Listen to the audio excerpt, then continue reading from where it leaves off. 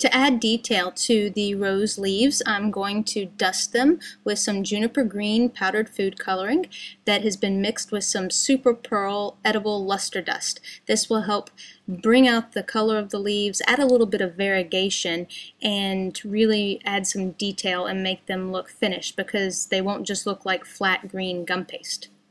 I'm going to use this empty bottle to kind of blow off any dust, and you can see here the difference. The bottom one has been dusted, the top one had not. And so it's the same technique for any leaf. You just kind of brush on the color wherever you want it to be. I have mixed in a little bit of red to help the green coordinate with the red of the flowers.